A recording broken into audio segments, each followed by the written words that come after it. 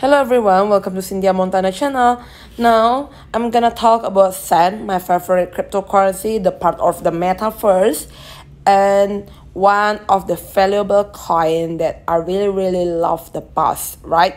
And as you can see in the 1 week chart, still on the uptrend line, right? We're gonna see here using a Fibonacci retracement. Okay, we're gonna sign here, basically, okay.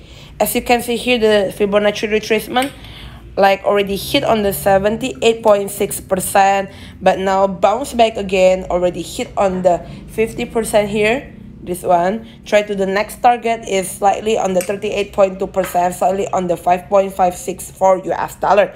From the 1 week chart, we're gonna go to the daily chart. Basically, the daily chart here also already try to hit on the upper band for 0.796 US dollar.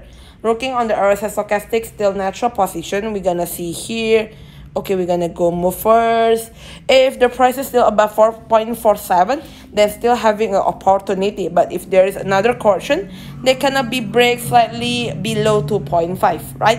Thank you everyone for watching this video. Don't forget to like, comment, and subscribe. If you have any requests, just let me know. Put your comment below.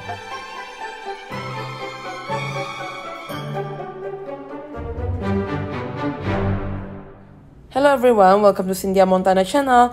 Now, I'm gonna talk about Sand, my favorite cryptocurrency, the part of the metaverse, and one of the valuable coin that I really love the past, right?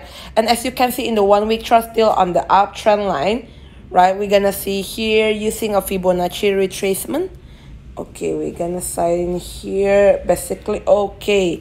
As you can see here, the Fibonacci retracement, like already hit on the 78.6%, but now bounce back again, already hit on the 50% here. This one, try to the next target is slightly on the 38.2%, slightly on the 5.564 US dollar. From the 1 week chart, we're gonna go to the daily chart. Basically, the daily chart here also already try to hit on the upper band for 0.796 US dollar.